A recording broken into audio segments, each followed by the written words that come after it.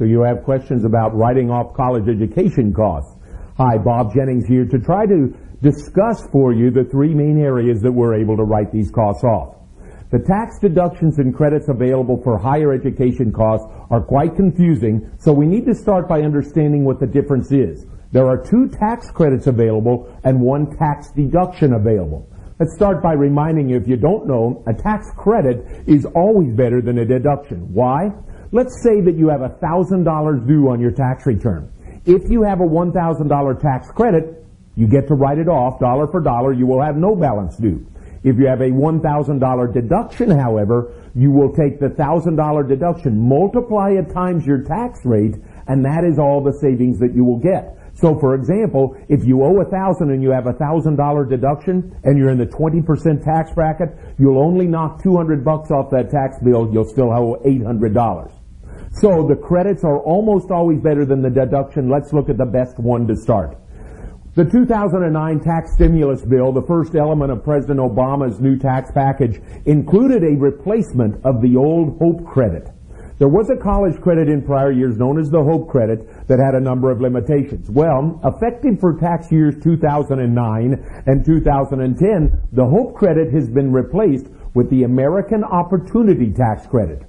This credit has a number of unique features which make it clearly the best credit of all. For example, it is the only credit for which you may actually even receive a refund. The other credit and deduction are limited to the amount of tax that you may owe, but the American Opportunity Credit allows up to 40% of the credit amount to be refunded.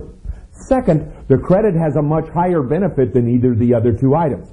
The American Opportunity Credit allows you a maximum credit of $2,500 against your tax. Now here's how it's computed. You're allowed a credit of 25% of the second $1,000 you pay, but what's really important is you're allowed a credit of 100% of the first $2,000 you pay. In case I confused you, let me restate this. If you spend $5,000 to send your child to school this year, here's how it's going to work. The first $2,000, you get a 100% credit on that. The second $2,000, you get a 25% credit. So $2,500 maximum. Bad news, if you spend more than $5,000, sorry, there's nothing else we can really do on it. So our second main feature is you get a $2,500 credit that is partially refundable to the tune of 40%. Third, the only credit that allows this, the only deduction that allows this, it applies to college costs that you pay for tuition, fees, and books. See, most of our other credits and write-offs don't allow any credit for books. Now, nothing is allowed for room and board. Let's make sure we're clear on that. But the American Opportunity Credit does allow you to take a credit on the book costs that you incur during the year. Any other characteristics of the American Opportunity Credit? Yes, it's applicable to the first 4 years of education study after you graduate from high school. Now, this could be college, technical school, etc., but it's the first 4 years after you leave high school. Additionally, the individual has to be a full-time student for at least half of the year to be able to get the credit. Any bad news? Two things. If you've had the misfortune to have been convicted of a felonious drug offense, that taxpayer qualifying student doesn't qualify for the credit. That's not a big one. The big one is this. The American Opportunity Credit phases out as your income goes up. $80,000 is the threshold single. If you make more than that, you start losing the credit. $160,000 is the threshold on a married filing joint return. You make more than that, you start losing the credit. In summary then, the American Opportunity Tax Credit, new for 2009 and 2010, $2,500 maximum, 40% of which may actually be refunded. It applies to anyone who is a full-time student for the first 4 years after high school who go at least half of the year full-time. They are allowed to get that $2,500, and it applies to tuition, fees, and books, but not room and board. And finally, it has a fairly high phase-out, and it will not qualify for individuals who have been convicted in the past for a felonious drug offense. The second credit is the lifetime credit. It's nowhere near as good as the American Opportunity Credit, but there are situations where it will apply. First, it is non-refundable. Remember, the American Opportunity, you get up to 40%. Second, it's limited to $2,000, where the American Opportunity Credit is $2,500. Third, it uses a much lower phase-out. The American Opportunity Credit says the phase-out doesn't even start single until 80 grand.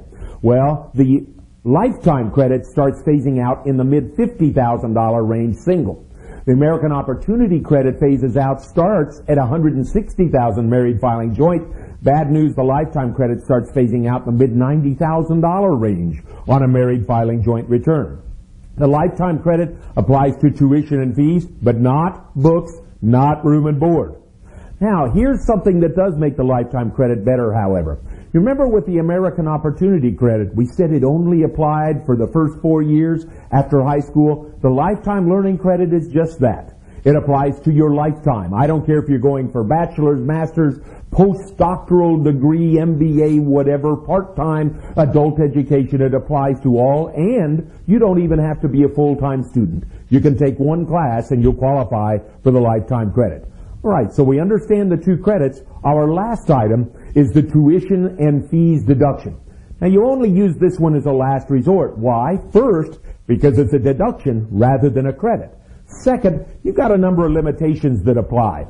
You're allowed to deduct up to $2,000 on a single return, $4,000 on a married return for tuition and fees. Again, no deduction for books, room, or board. Second, it has a pretty low phase out. It starts phasing out at $150,000 or $60,000 on a married filing joint return, about the same as the American Opportunity Credit for both single and married, but a credit, remember, is always better than a deduction. Any other issues here on the tuition and fees deduction? No, let's just summarize it. You're allowed a deduction. A credit's always better. You're allowed $2,000 single, $4,000 joint. It applies literally to any tuition-related costs that you incur, and it will apply to any undergraduate or graduate education that you incur. I realize this is a very difficult topic to understand. For further information, please visit our website or contact us at the phone number at the bottom of your screen. Bob Jennings, thanking you for listening and talking to you again soon.